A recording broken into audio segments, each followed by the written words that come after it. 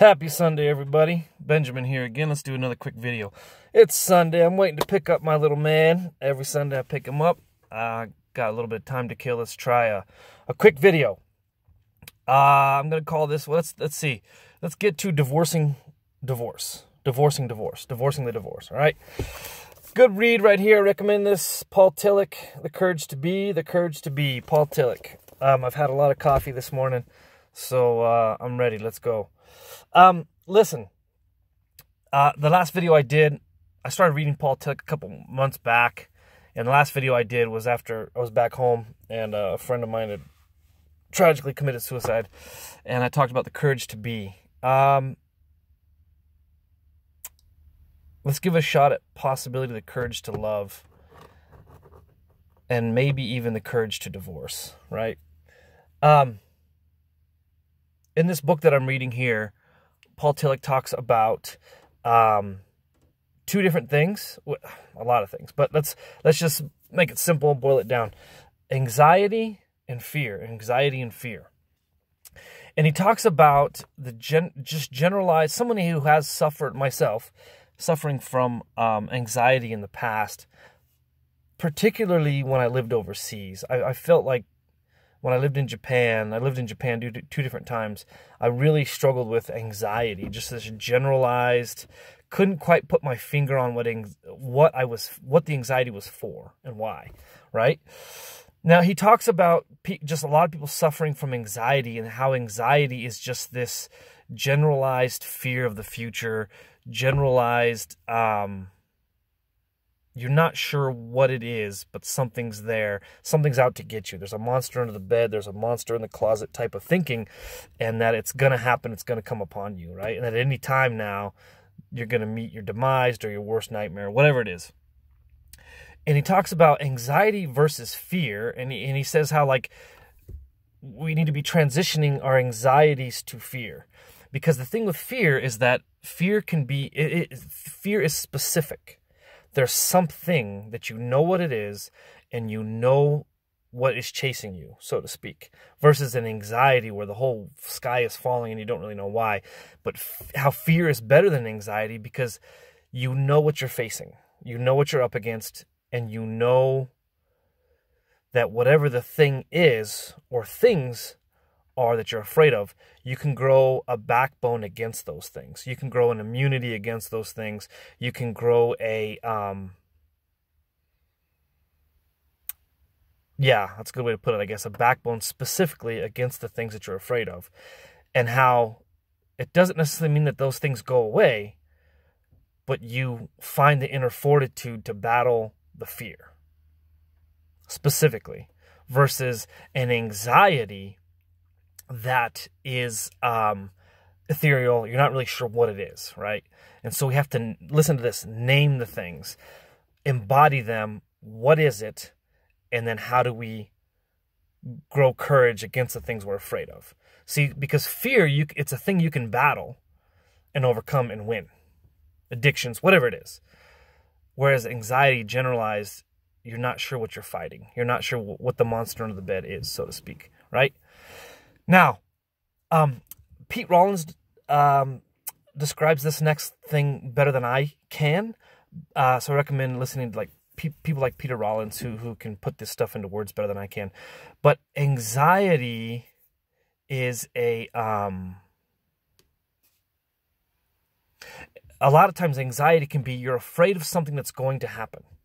You're afraid of something's going to happen. You don't know what it is, but you're afraid of something that hasn't happened yet. And Pete Rollins says that that's actually wrong, looking at anxiety. He says that you get an anxiety because something you feel like is going to happen in the future, but he talks about how whatever gives you anxiety, the thing has already happened. It's already happened. And so the trauma of something that has happened has already happened to you, and that's why you have anxiety. Not because of something that's coming, but something that has already happened that you cannot name. The trauma was too hard. The trauma was too malicious, or it cut you down. And it's too traumatic, and so you can't name it. You can't talk about it. You can't discuss it. And because you can't, the trauma was too thick. It was too much that, and you're unable to put it into words, making it a specific fear, that now you have this generalized anxiety and you think it's something that's going to happen to you, but it's already done. Actually, it's something that's already happened to you somewhere in your childhood, something like this. And so anyway, I think those two blend together very well. I think it's amazing learning to speak out your anxieties. What is it specifically? And then growing a backbone or a resistance against what a specific fear, as opposed to a generalized anxiety. Now, I would like to relate this to divorce. And I find this fascinating. And again, those of you who watch some of these videos or you've talked to me, you know I'm on a journey to find out, like, why do people divorce? Specifically, when I was really in the heart of the divorce and really struggling bad, I wanted to talk to people who divorced because I want to know, like, how did you get through this? How do you survive this? How do you, and I'll come back to this, nihilism of divorce. Now,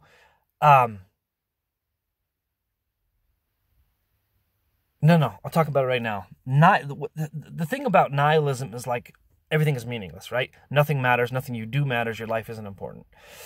I think I gotta be careful how I say this.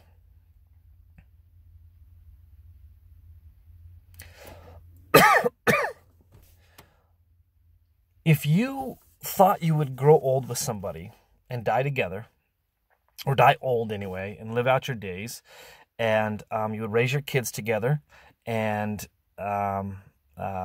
you had this trajectory, this upward climbing ladder of your life, and then you get into your older ages, and then together, maybe retirement, and then divorce, and you kind of start, your life starts winding down, right? You're getting older, your life winds down, you've raised your kids, they're adults now, so you don't need to see them every day, they're out of the house type of a thing. And then you die, or your spouse dies, or whatever. But there's this arc in your life. Jordan Peterson talks about this, just the continuation of narrative, where you get together, you stay together, and you die old together. And you've raised your kids are out of the house. Divorce challenges everything you thought your life would be. And so you thought there eventually would come a time where you grow old, your spouse dies maybe, and then you don't see your spouse every day.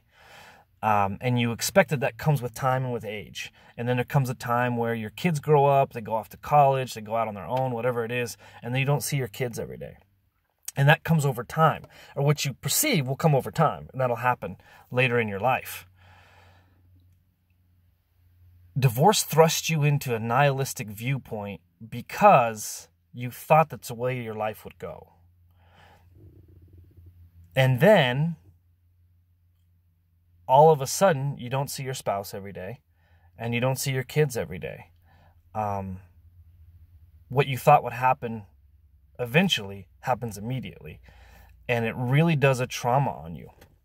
And so because of that, I'm running into people all the time in the divorce community that some have been divorced once or twice, usually after the second one.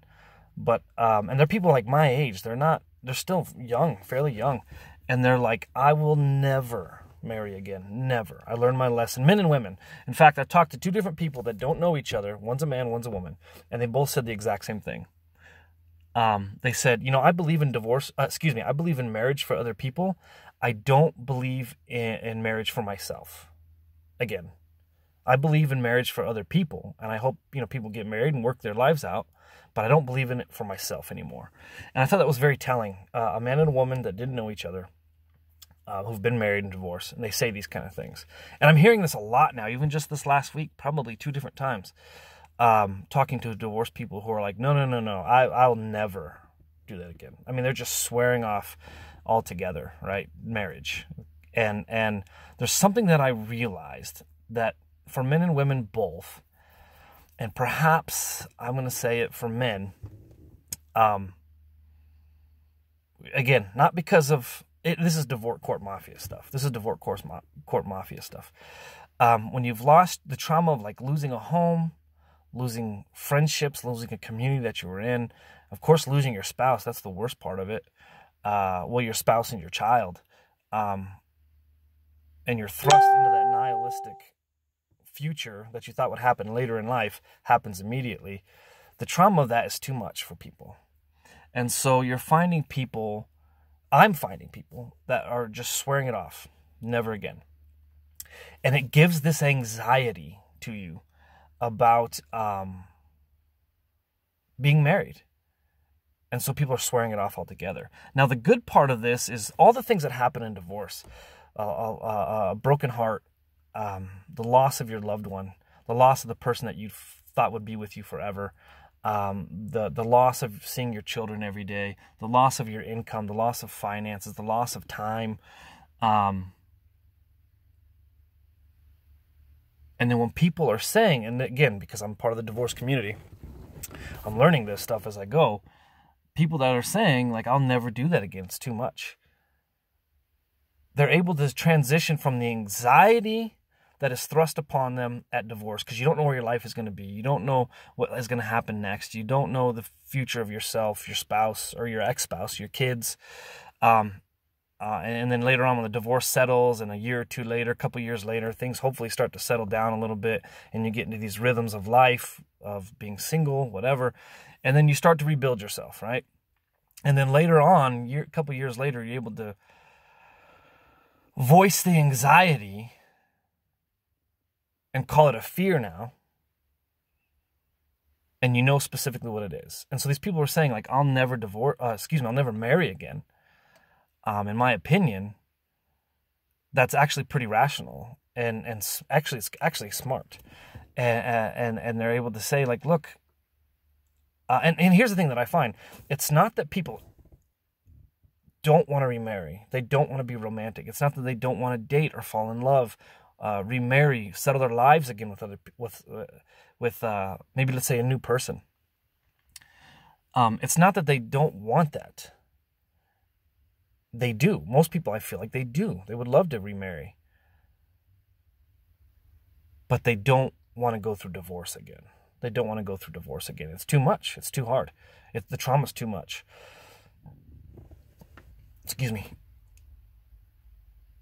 And so, specifically, they're saying, I'll never marry again. Not that they won't love. Not that they won't maybe date. Not that they won't try again. But they're not marrying again. And in a way, I kind of have to pat the divorced community on the back in just being able to say it, because then you're verbalizing the trauma. And this is something that Peter Rollins talks about. He says, the thing that you can't speak, the trauma that you can't talk about, and we all have it, the trauma that you can't name and talk about always finds a way to speak. And that's actually a video for a different time. But you almost have to pat people on the back and be proud of them, in my opinion, because they're facing the trauma. They're facing the trauma, in my opinion. And they're saying, I can't do that again. I won't do that again. And so these are people that are not divorcing themselves from love. They're not divorcing themselves from commitment. They're not divorcing themselves from trying to be a good father or stepfather or whatever that comes next after divorce.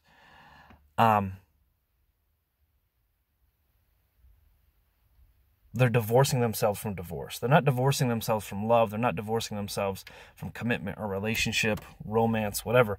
They're divorcing themselves from divorce. And, I got a lot to say about that. I won't right now because of time. But, I will,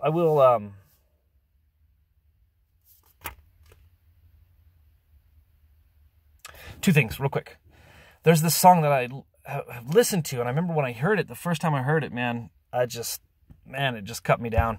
And this was, back when I was still married. And my ex, she loved this show. It was a Canadian show. I think it's the longest running Canadian TV show called Heartland. Great show, wholesome show. The whole family can watch it. It's real great, real earthy, real fantastic, actually. But there was a song in there. I think it's called, I don't remember what the song is called, but I was listening to it again the other day, and there's a point in the song where I think is right on, and it just says this, and it's a beautiful song. It's a wonderful song, and part of the chorus, it says, in the beginning, talking about love, right? Loving somebody. In the beginning, it came from above, let there be love. Everybody needs it, but many give up. Their spirit is crushed, they try and can't trust. But love can win out, and it must. Let me read that again. In the beginning, it came from above. Let there be love. Everybody needs it, but many give up. Their spirit is crushed, they try and can't trust. But love can win out, and it must. Looks like my kiddo's here. I'm going to cut this video short. I'll do another one soon. Love you guys. Have a great Sunday.